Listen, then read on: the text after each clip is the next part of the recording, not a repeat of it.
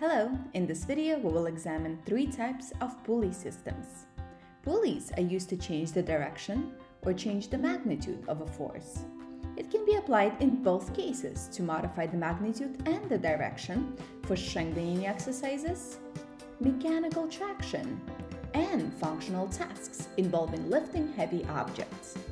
The three types of pulleys that we will be looking are single fixed pulley, movable pulley, and anatomic pulley. Single fixed pulley only changes a force's direction, not the magnitude of a force. Let's take a look at this image. The gravitational force is pulling the object down with 10 newtons of force. We can use a single fixed pulley to change the direction of the object and pull the object up instead. But it will still require 10 newtons of force to perform the task. A movable pulley will change both force's direction and the magnitude. Here we have 10 newtons of force pulling the object down. Just as in the previous example, we will change the direction of a force by pulling the object up. We will also change the magnitude of a force. Half of the weight is supported by the rope attached to the stationary hook, and the other half by the rope on the pulley's left side. If we were to pull the weight up using the rope on the left, we would only pull with 5 newtons of force instead of 10. And finally, the anatomic pulley. These single pulley systems may change the direction of the tendon without changing the applied force's magnitude.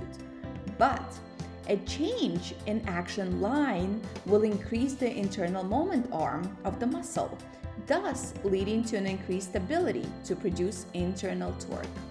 So let's take a look at one specific example. Patella, the largest sesamoid bone in the body, serving as a pulley for quadricep muscle. First, let's remind ourselves of the formula to produce torque.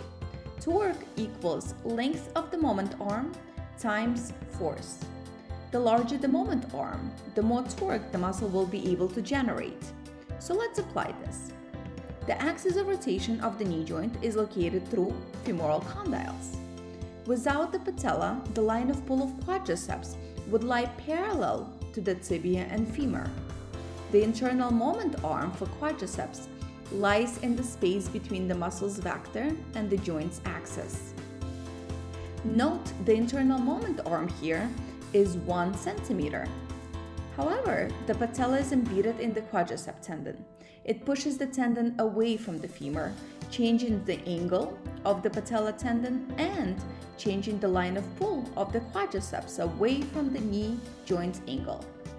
Now, the internal moment arm is increased to almost 2 centimeters, thus increasing the amount of torque produced by the quadriceps.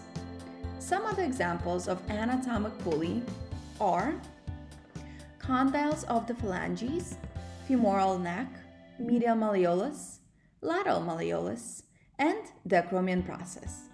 I hope you enjoyed this video, and if you did, give it a like and subscribe.